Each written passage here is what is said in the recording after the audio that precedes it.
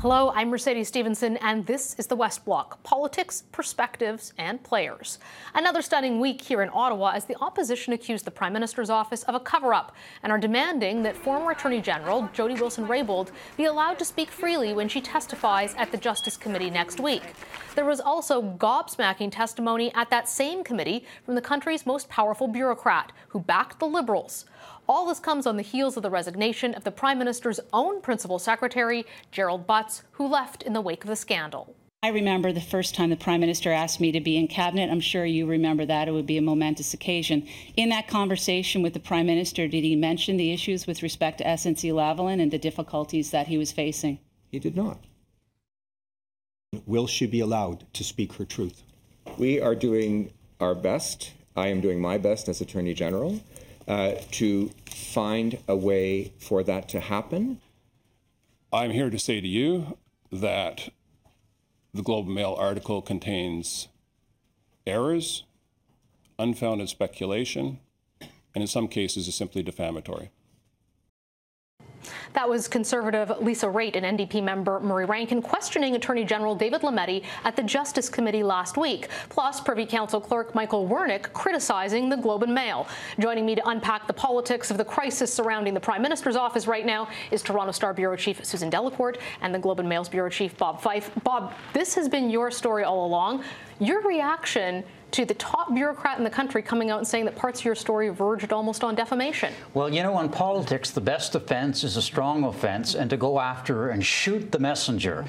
But in fact, the testimony confirmed the Globe and Mail's reporting. We reported that there was pressure applied to Miss Wilson-Raybould to do a deferred prosecution agreement with SNC-Lavalin. We never said that anybody directed her to do so, but there was pressure applied. He agreed that there was pressure applied, but he said it was not inappropriate pressure. What's the best thing about Mr. Warnick's testimony before the House of Commons committee was that we now know a lot more than we publicly than we knew before. And it's not anonymous sources. It's the clerk saying there were all of these meetings right up until December 19th from the Prime Minister and Mr. Warnick and other senior members of the Prime Minister's staff trying to get Miss Wilson-Raybould to order the Director of Public Prosecutions to shelve the SNC prosecution. So clearly there's pressure. Where's the line between pressure and inappropriate pressure? Well, the clerk said that that is a matter for the ethics commissioner to sort out. But I think the next thing we have to hear is Jody Wilson-Raybould's version of what pressure is. Do you think they're going to let her speak, Susan? I don't know. That was a very complicated part of his testimony because he said it's just his opinion, not his advice, that she doesn't have solicitor-client privilege. It is also true that as a member of the House of Commons, I just learned this week too, or remembered it, I should not say, she can stand up in the House of Commons and she has parliamentary immunity. She can say whatever she wants. And she's said she wants to speak her truth. My understanding that parliamentary immunity doesn't cover solicitor-client privilege. That's according to some lawyers that I've talked to about that. So I think you saw David Lametti late in the week, not even at committee, but he seems to go a little bit farther each day, the Attorney General saying, we're getting there. First it was, I have to review it. Then it was, I may review it. And he said on Friday, we're getting there. We're trying to make sure that she can speak. Well, so I mean, the clerk said he didn't think solicitor-client privilege applied in this particular case, and she should be able to speak. Yeah. Now, she has retained a former Supreme Court Justice, Thomas Cromwell, highly respected jurist and lawyer. He will give her the best advice.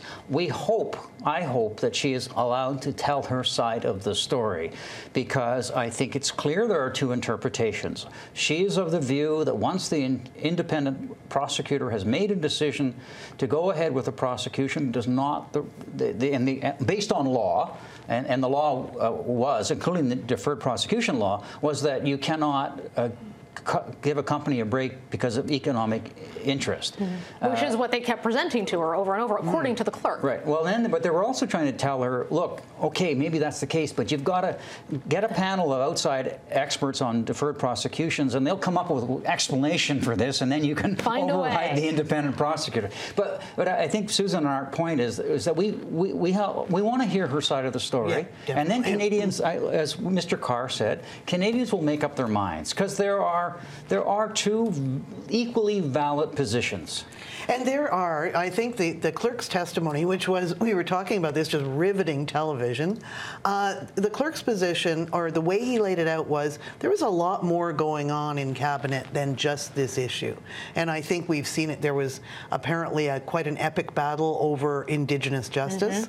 And some hints to that in speeches she gave, that she wasn't very happy with the government. Which Bob reported in the original story. So I think we're starting to see the side of the story where this cabinet minister, the anonymous reports again, on the other side was problematic. We're starting to see the problems were not just on this. They were, for some cabinet members, larger.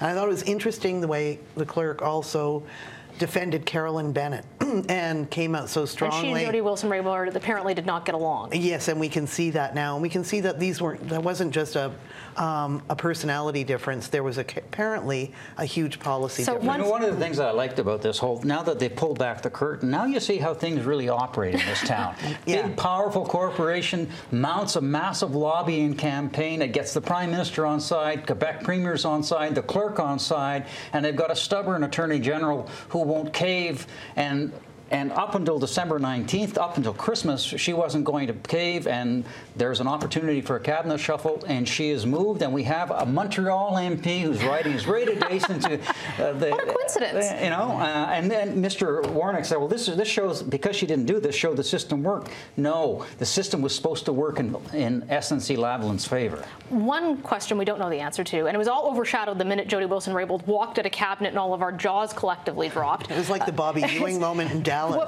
who would have thought this could be overshadowed by anything? But Jerry Butts resigned, the Prime Minister's principal secretary. He says he did nothing wrong. So why did he resign then? I think that is the big unanswered question at the end of a very strange week. I wouldn't be surprised to see Jerry Butts walk into cabinet next week, the way things have been going. I hear there might be an open seat in Cape Breton, so... yeah, that would be a demotion for him, too. So I think we've got to find out that, because, there were all these suggestions that Gerald Butts offered up his head to do reconciliation with Jody Wilson-Raybould. I did not see Ms. Wilson-Raybould in a particular conciliatory mood in the Commons in the wake of that. She stood up and said, I want to speak my truth. It looked like she was still kind of this, whatever burning issue is still burning, and Jerry Butts is now gone. And I think the story we're going to have to look at next week is, how is this government reorganizing itself around somebody who is so central? When you talked about the center in this government, you were talking about Gerald Butts and Katie Telford. Well, Katie Telford's still there, but Gerald Butts is gone. Susan is right, is that they need somebody to come in now. We've heard our ambassador to Washington, David McNaughton, as a possibility, but they need somebody to come in to get that place reorganized. I have to ask, Jagmeet Singh, is he going to win in the by-election tomorrow? I think yes he's or going to no? win. I think he's going to win, and he's going to, when he gets to the House of Commons, he's going to be sorry he won. Okay. Well, we'll have to ask him that question. Thank you very much to our journalists for joining us today. Thank you. Thanks so much for joining us. That's all the time we have for today. For more politics from the West Block, please visit our website, thewestblock.ca, and be sure to follow us on Facebook, Instagram, and Twitter. And of course, don't forget to check out our podcast, which is available wherever you get your favorite podcasts. For the West Block, I'm Mercedes Stephenson.